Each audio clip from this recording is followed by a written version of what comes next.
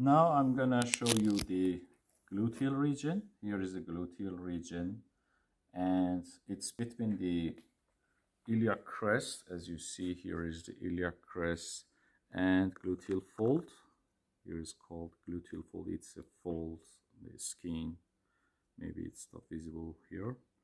And yeah, you can see a big muscle here, which is called gluteus maximus. Gluteus maximus. And as you see, this muscle attaches to the sacrum. Here is the sacrum, and it also attaches to the hip bone, gluteal surface of the hip bone. I will show you. Here you see, imagine that here is the sacrum, here is the hip bone, and here is the gluteus maximus. It attaches here, the sacrum and the hip bone.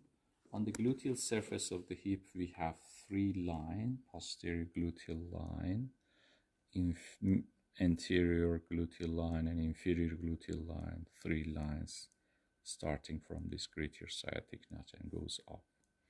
And the gluteal muscles attaches between these three lines. So imagine that here is the posterior gluteal line, and the gluteus muscle attaches behind the posterior gluteal line here. And it also attaches to the sacrum and some ligaments here. It attaches also the ligaments here that I can show you here in this model. Here we have some ligaments. Here is the sacrotuberosity between sacrum and the ischial tuberosity, sacrotuberous, and here is the sacrospinous between sacrum and the scalar spine.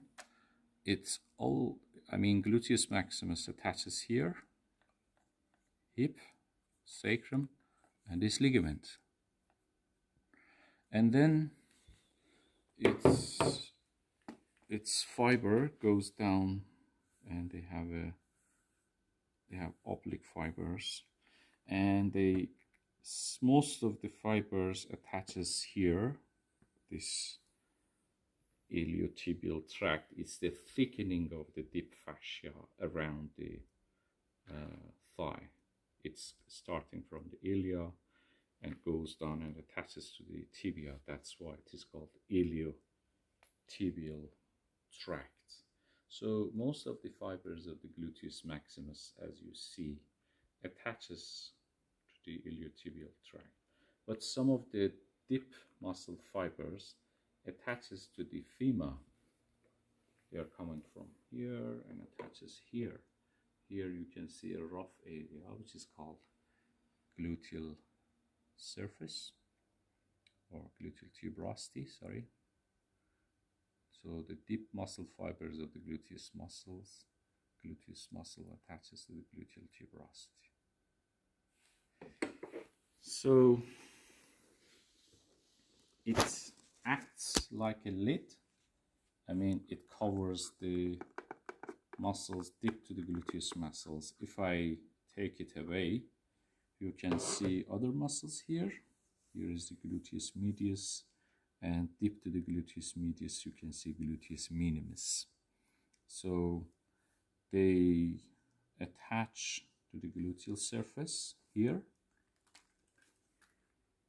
gluteus medius and gluteus minimus. Gluteus medius, I will show you on the monitor. Sorry.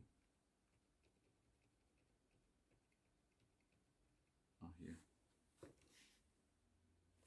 You see here, gluteus medius attaches to the gluteal surface between the posterior and anterior line, gluteal line, and gluteus minimus attaches between the anterior and inferior gluteal line. So gluteus medius, as you see, it's coming from here, and minimus coming from here, and they both come down and attaches to the lateral aspect and anterior aspect of the greater trochanter. Here is the greater trochanter. Medius, lateral aspect, minimus, anterior aspect, like this. So we have three gluteus: gluteus maximus, medius, and minimus. We also have another muscle, small muscle here. It is called tensor fasciae latae.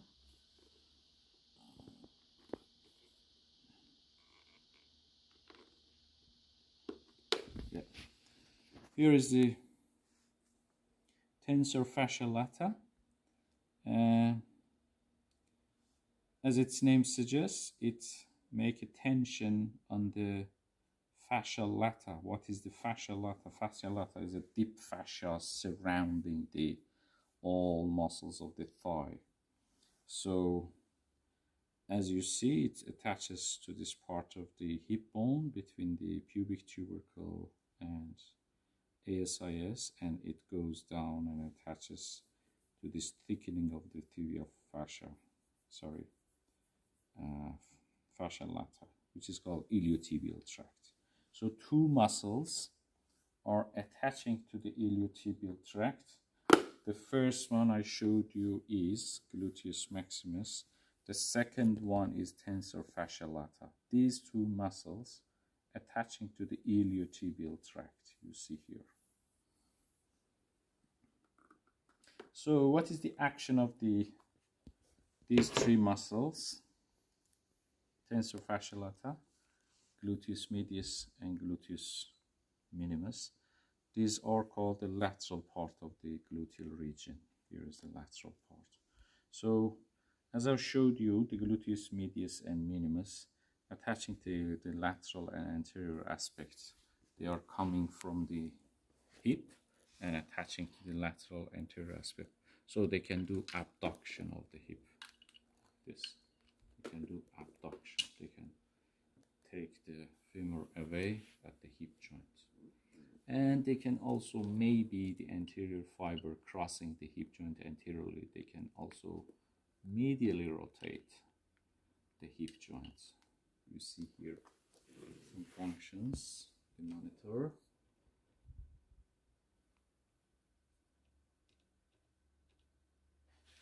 Yeah. Gluteus minimus, gluteus medius, and tensor fasciae latae, three muscles from the lateral part of the gluteal region. They can do abduction of the hip joint. All three muscles of the lateral part of the gluteal region can do abduction of the hip joint. But the anterior fiber of these muscles can also do medial rotation. You see here, anterior fiber. Medially rotate the hip joint. Abduction is the main action. The medial rotation is the accessory action.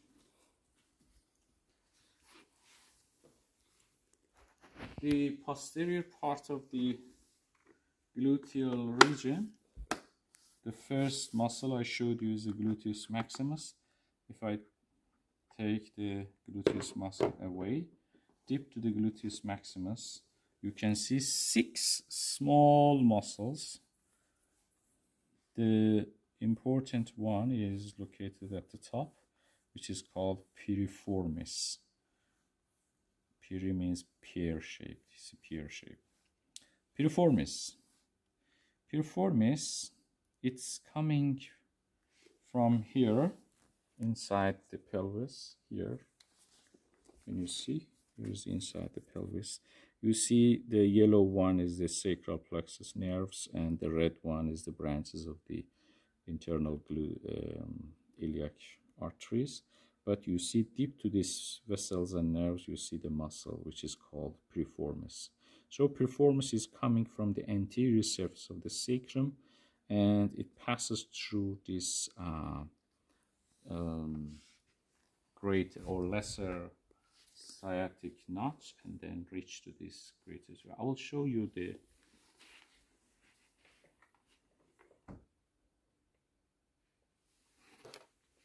imagine that this is the muscle fiber of the piriformis. It attaches, I will show you anteriorly. It attaches to the anterior surface of the sacrum and crosses here, lesser sciatic notch, like this, and then it reaches, see, attaches to the anterior surface of the sacrum, crosses the lesser sciatic foramen, and finally it attaches to the greater trochanter, like this. From sacrum to the greater trochanter, passing through this lesser sciatic foramen. Here is the piriformis. It's an important key muscle of this region. Why? Because some structures, some arteries and vessels pop out above and below the piriformis. You see here superior gluteal, inferior gluteal vessels and nerves.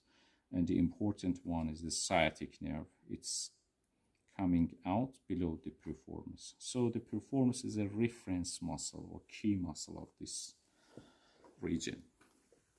Below the piriformis we have some small muscles. This one is obturator internus. Here is the obturator internus. As its name suggests, it's coming from the obturator foramen, and again attaches to the greater trochanter like a piriformis. So I'll show you again the direction of the muscle fibers. Here is the obturator foramen. Can you see the obturator foramen here? Here is the obturator foramen.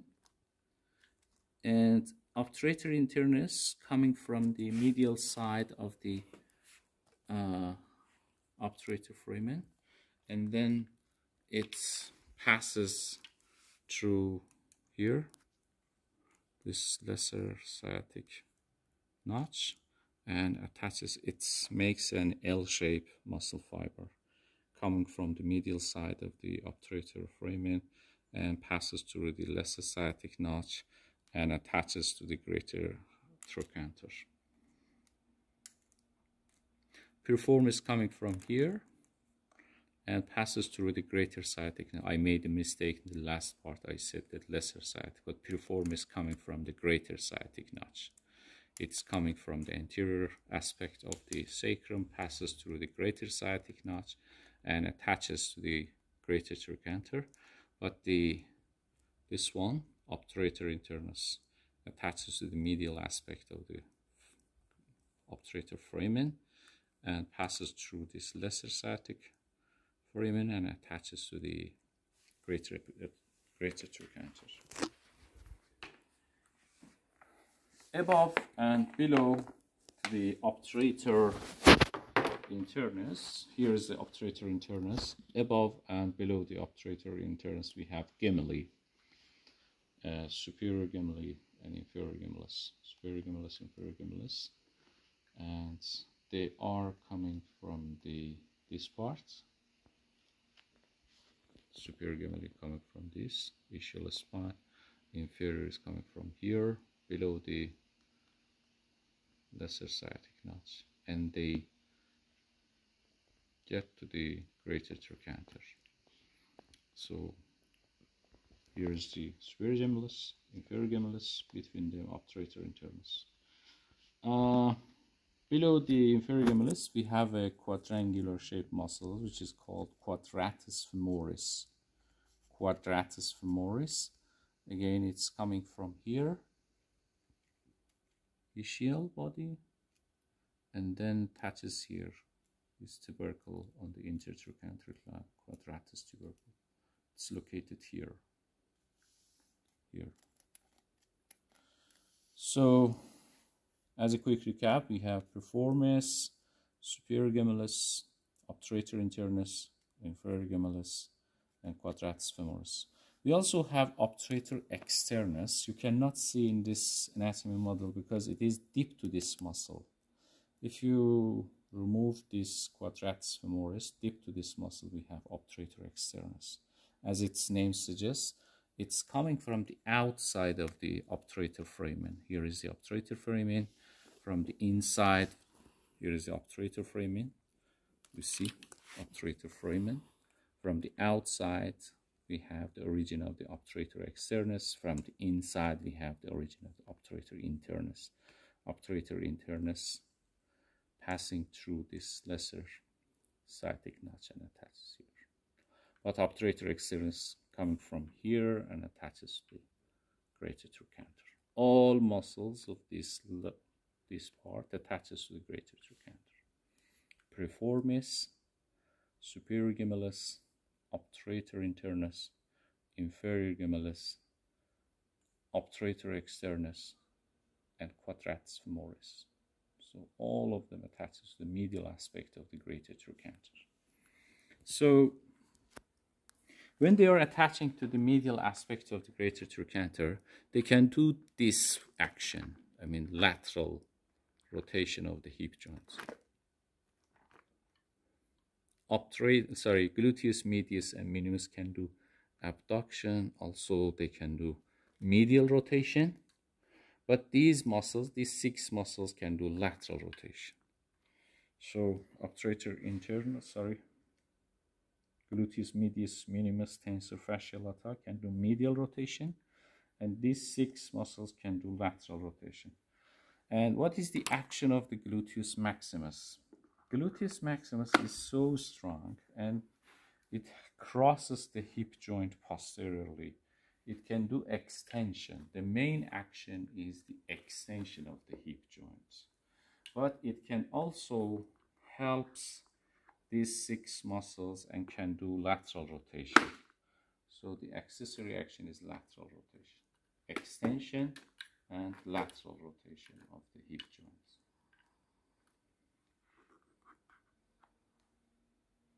Thank you.